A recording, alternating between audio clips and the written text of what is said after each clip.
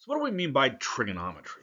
When you first see the word, it's natural to kind of break it up this way, right? Because we know that tri means three and metry refers to measurement. But this gon part, it doesn't seem to really fit. Well, it starts to make a little more sense if you think about pentagons, hexagons, octagons. The gon part here comes from the ancient Greek word gonia, which referred to a corner or an angle. So if we combine those, we get trigon, which is an old school way of saying a triangle. And that makes the whole thing the study of measurements in a triangle. Right, so that's where we're going to start our conversation. Specifically a right triangle. So I've got an example here for us to work with. And I've labeled the sides in the usual way, A, B, and C. And I've labeled the angle down here with this symbol. That's the Greek letter theta. In trigonometry, we're often going to use Greek letters to label our angles. So what we're really interested here isn't so much the individual side lengths.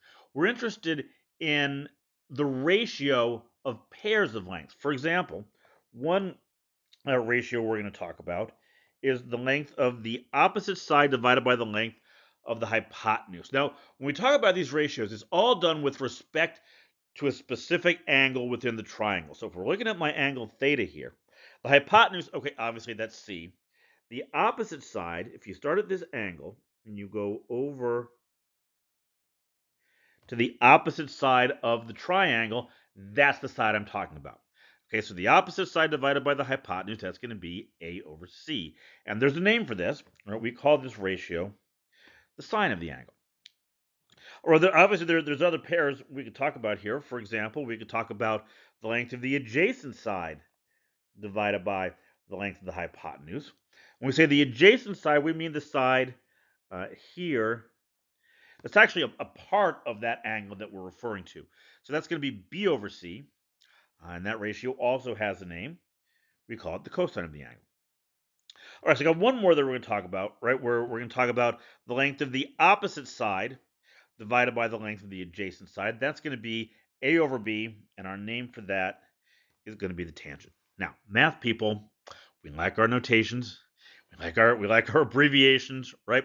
So what we're going to do is instead of writing out sine of the angle, cosine of the angle, that gets old really fast. Right? We're going to abbreviate it this way. Right? Sine is going to be sin and then the angle. Cosine will be cos and then the angle, and tangent will be tan and then the angle. So these are the three base trigonometric functions, right? And these are the three that we're going to be focusing on here in this class. So let's look at an example. We have a specific right triangle here, and I filled in some side lengths. You're welcome to check me on this. You go to the Pythagorean theorem, you put those numbers in, you'll see that those side lengths do in fact form a right triangle. What I want to do is I want to identify these three ratios for our triangle. So I'm working with the same angle down here, theta. And what I want to know is what is the sine of theta? Well, that's the opposite side divided by the hypotenuse. The opposite side's length is 12, and the hypotenuse is 13. So that's the sine of that angle. We can do this again down here. The cosine is going to be the adjacent side length. That's 5 over 13. And then finally, the tangent, that's the opposite side divided by the adjacent side. That is 12 fifths. There's our three values, right? The actual numeric values for this specific triangle. Now, there's nothing special about that angle theta, right? I could have done all of this with the other angle as well. For example, let's take a look at that. Let's say I label this angle B. Sometimes we'll use Roman letters, right? Usual English letters, like we've done in the past when we're talking about triangles. So in this case, the sine of B would be still the opposite divided by the hypotenuse, but the opposite side has changed. The side opposite B is this side here. So this will be 5/13. The cosine of B. All right, well, now the adjacent side, that's this side here. So this is 12 over 13. And finally, the tangent of B, that's the adjacent divided by the opposite. That's going to be 5/12.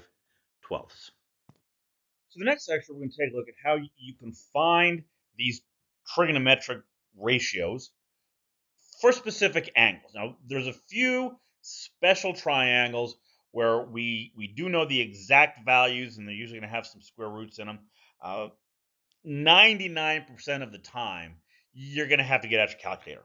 Let's talk a little bit about how you do that, and then we'll see how we can take the next step and use these values to do what's called solving triangles.